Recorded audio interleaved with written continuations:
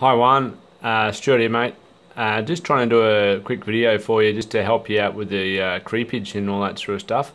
So mate, look, what I've got here is I've opened up this multisim file of the speaker protection, and I think it's an older file because it doesn't seem to have the same layout or the same component numbers as what you've got on your latest version over here on your board. But based on the resistor values, and the component layout, I've pretty well worked out that this R4 over here is equivalent to the R6 here on your board. So R6 is a 56K, and over here is 56K, and it says that it's running from there to the base of Q2. So if you look over here, this R6 is running down to the base of this transistor here. I'm assuming this Q2 is now Q3, just because it's an old schematic file. So anyway, this is the trace here that we're interested in here. I'm just going to show you how to check one of these. So this trace here is the same as this trace here running to the base. Okay. Now the voltage on that one at the moment, peak, is about 1.5 volts, basically 1.5 volts. Okay, so 1.5 volts for that one. Now the next closest trace to this one on the same side of the board is this one here. Okay, so this one, if we have a look at say R4 for instance, is a 390k resistor. So if we go up here, I'm assuming it's this one up here. So this is the 390 here, and let's just have a quick look here. That's on that side of the resistor. Let's have a look. So what I'm looking at is just to see like these two traces. So this is R4. This is this side of the resistor, which is the same as the fuse side, or where the power is coming in. So I'm assuming that R4 is this one here, so I need to actually move this voltage probe to up here. Okay, so this probe here is 24 volts. So when we calculate the creepage, we want to know what the voltage is between two tracks that are next to each other.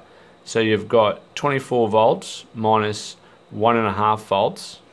Okay, so that's 22.5 volts. So this morning I did up some macros here to try and help you out.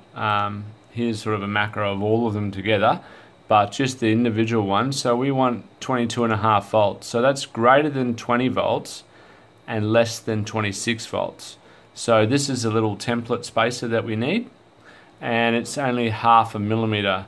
So this is going to be more than enough room. So we can drag this in here and we can drop it in here. Now you can see here when you zoom in that I mean, there's no problem having wide track spacing, but if we were really pushed for space, that's the only amount of space that we would need between the traces. So this could be, let me just turn the snap off here if I can do it with my elbow. There, so you could have a track spacing very, very close together. Okay, so that's that. That's basically all the creepage and stuff is about. It's just comparing two voltages between two similar traces. Now the other thing that we can do is that we can have a look at what the say the current is in that trace, and we can see that we've only got 58 milliamps in that trace. So if we go back to the file here that I had open earlier, which is also down here, it's this one just down here, right, and it's in this creepage folder under my name. You've got all of these basically track widths per how much milliamps is flowing through. So you can see here that we only had 22 milliamps. So realistically, we only need a trace width of 0.1 millimeters. So, I mean, what we've got here in this other file, speed protection, I mean, obviously if you're making this board at home, you need more space, but you know, you can make it at home and it'll come out a bit easier.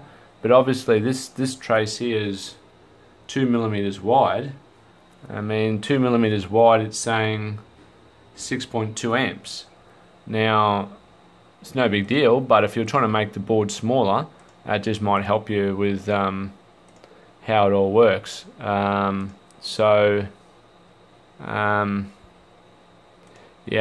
so you can always refer back to this table here, and you know, like a 2 mil trace, there it is there, 6.2 amps.